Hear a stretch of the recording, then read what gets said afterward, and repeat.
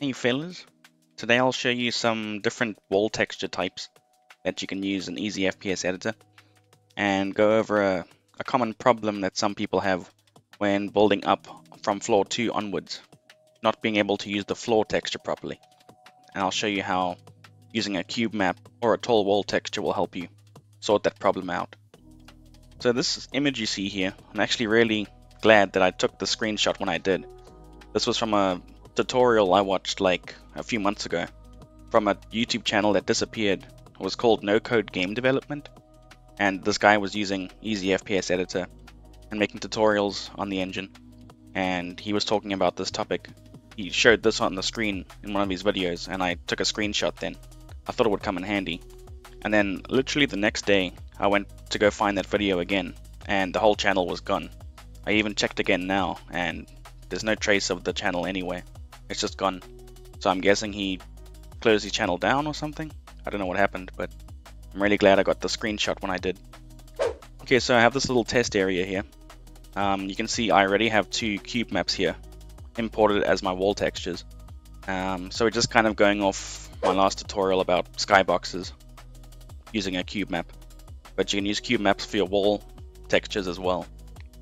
So I'm just going to paint the picture here. As you can see, we're on floor 1. And I'm sure some of you have tried this and seen this happen before. Say you want to go up a level to floor 2. So we'll make a little default staircase here. You place your steps. Now we're on floor 2. And now you want to use the floor texture, right? That makes sense. So let's do that now. And now let's test it out. Looks good, right? Looks like we have an upper level. Looking good, looking good. Going upstairs, going upstairs. Where's the floor? Go downstairs. Oh, there it is. Okay, go upstairs. It's gone again. It's like a weird magic trick. And then even weirder, if you walk forward, there is a floor, technically. I'm walking on something. I just can't see it. So that's the common issue that most people have. If you try and use a floor texture on anything higher than the first floor, it just won't work. It'll do this. So you won't be able to see the floor that you're walking on unless you look from below like this. And that's pretty strange, pretty spooky. So to fix this issue, once you start working on floors 2 and up, you'll have to start using wall textures. That's where the cube maps come in. I'll show you outside here. So I'll just build this little square here, and I'll show you what the image looks like. So this is the wall texture I just placed in this cube map form. So all the sides of the cube and the bottom will be this texture here. But then the top part of the cube will be this floor texture. I'll show you how that looks right now. Okay, cool. So there it is.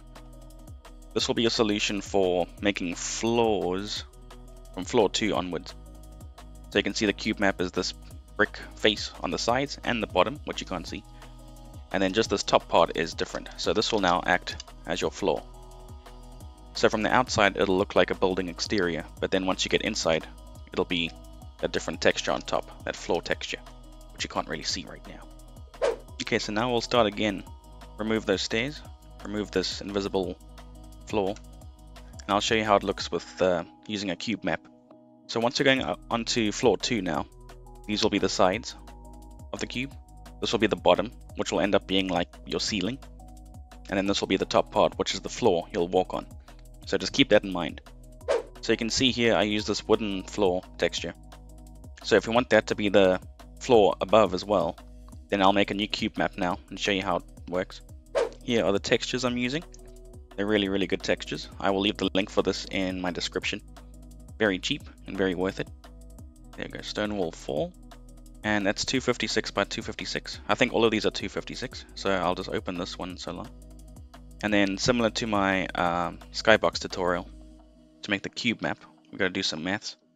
256 times 4 for the length is 1024. And then 256 times 3, the height is 768.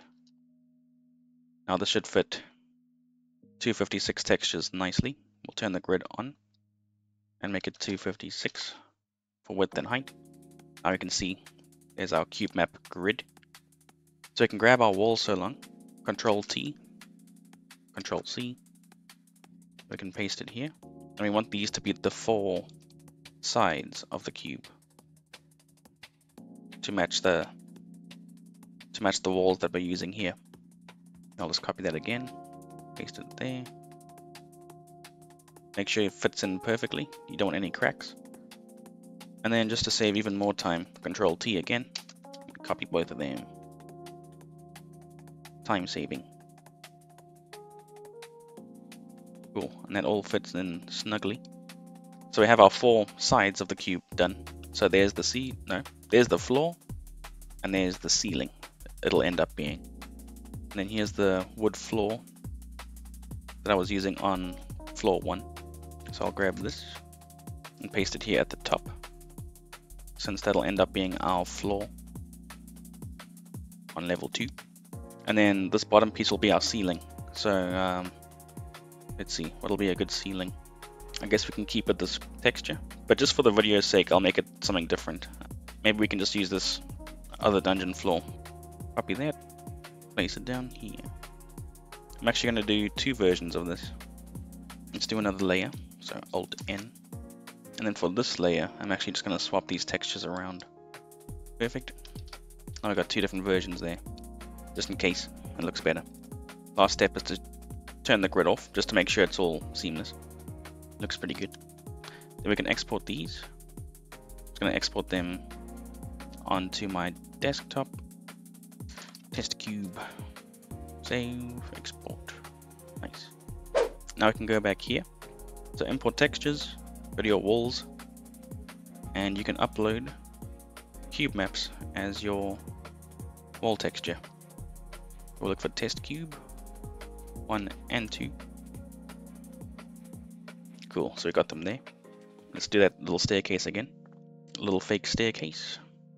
I highly recommend making your own custom modified staircase. I have a tutorial on that too, so go check that out. I think I'll actually just make that staircase quickly. I'll be right back. A few moments later. Cool, just finished making the staircase.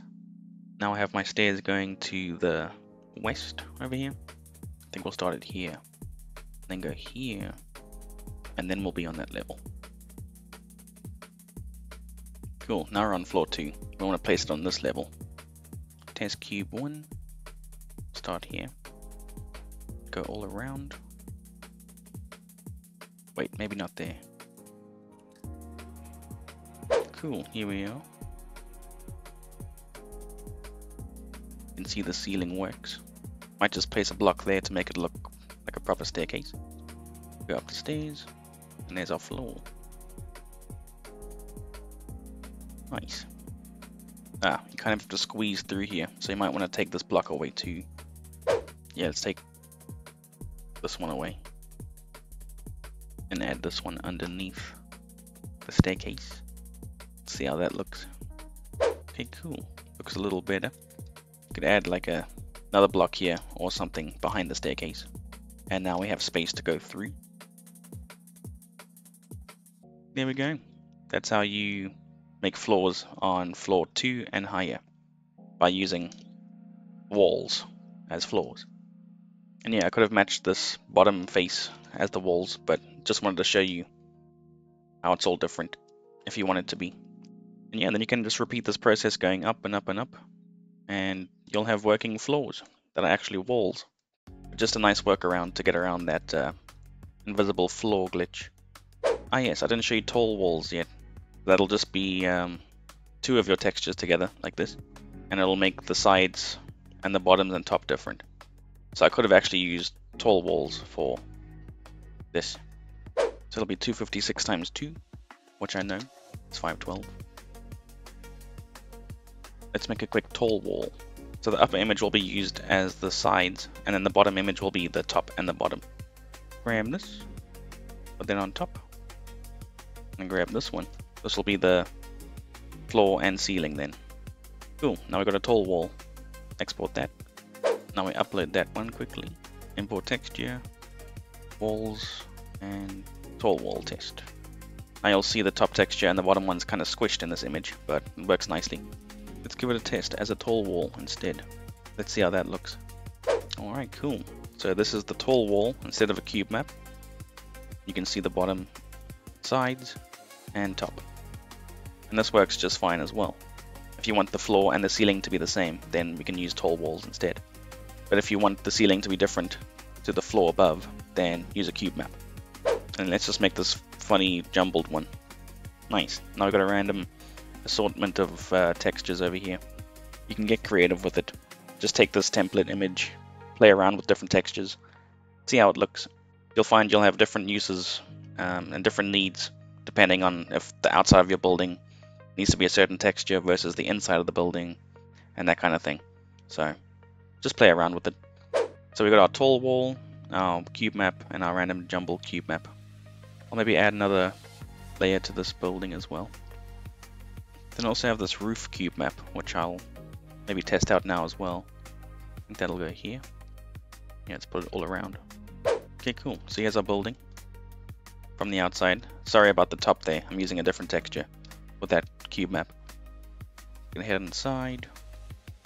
See, I got our upper level now with a working floor. We've got the ceiling. And then if we go outside to the roof, you'll see the roof is a different texture as well. And then here's our different cube maps I played around with. So that's the tall wall, that's the cube map, and that's the random cube map. So yeah, they can all come in handy in different ways. I recommend just playing around with different textures, see how it goes. Here we have the roof cube map. So the top part is like this roof paneling, and then you saw inside was this brick texture. So that's how you can use it for roofs as well.